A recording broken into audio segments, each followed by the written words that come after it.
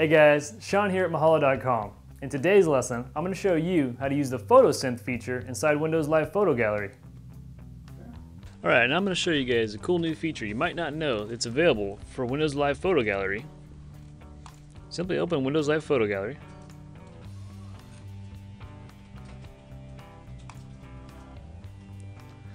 That's something kind of cool. If we go down to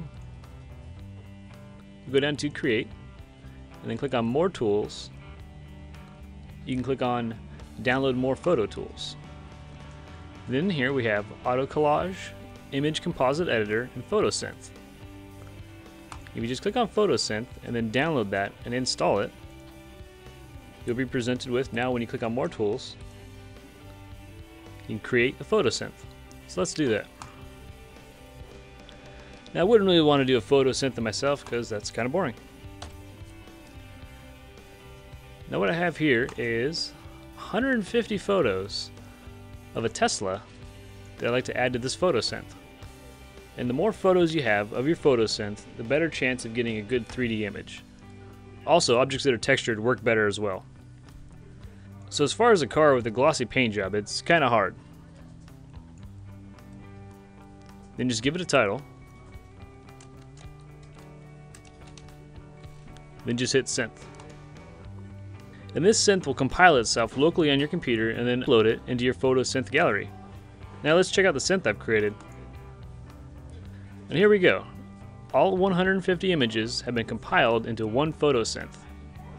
And you simply just log in with your Windows Live account to check out your own Photosynth. What you can do, for example, in this one, with the arrows I have here, I can rotate around the object going from photo to photo. And with the photos I've taken, I can almost do a 360-degree move.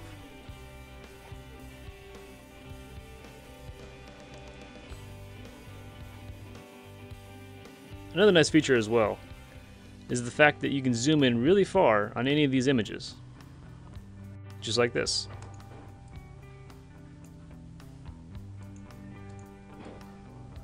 Just to let you know the detail you can have within your images.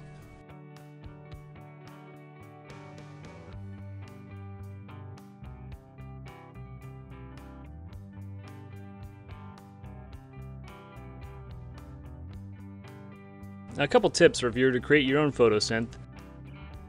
On objects like this one, stay at the same height and only move slightly between each photo.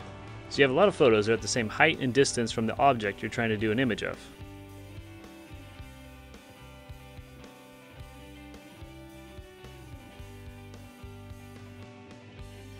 And as well as the 3D mode, you can also view from a top-down. This shows you the points it was tracking and where the picture was taken from. And also 2D, simply the images, and then back to our 3D view. And while in the 3D view, you can still move around the object, not in a 3D mode.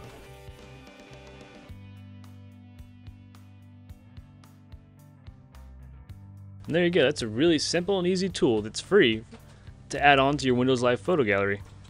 So there you go, you now know how to use the Photosynth tool inside of Windows Live Photo Gallery. So if you wanted, you could take a bunch of pictures of an object and create a 3D image out of it.